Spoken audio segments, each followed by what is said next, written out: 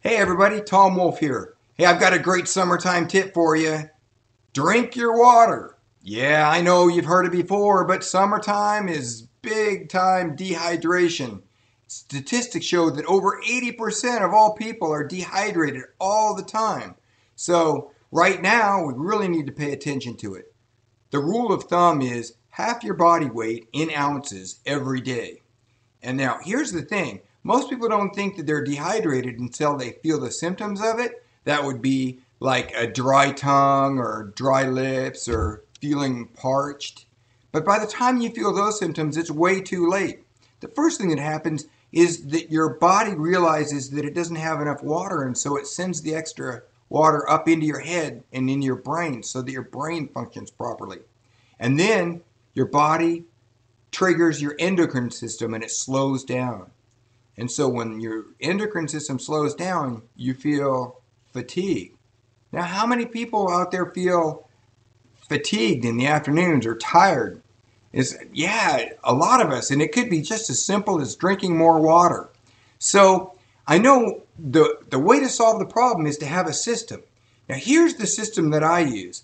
Instead of drinking or counting cups in a day, I use a quart container, right? This is a Nalgene container. It's 1 quart. I drink 4 to 5 of these every day. Um, I love this Nalgene container. This is a wide mouth version. It's easy to add supplements to it, right? You can put them right in there. And then when I put the lid on, I can open up the narrow part up at the top and I can drink it while I'm driving and not spill it all over myself. So I like this system. It works good for me.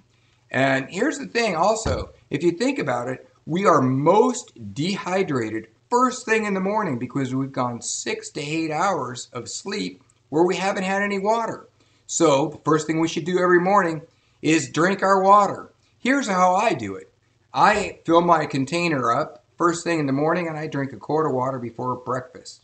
Then I have breakfast and I try not to drink any water while I'm eating my meals because the water dilutes the acids that are digesting our foods. So I drink my water in between meals. So it's a quart of water, then breakfast, and then a quart of water, and then lunch, and then about 16 ounces, and then my workout, and about 16 ounces while I'm working out, and then I have dinner, and then I drink another quart after that.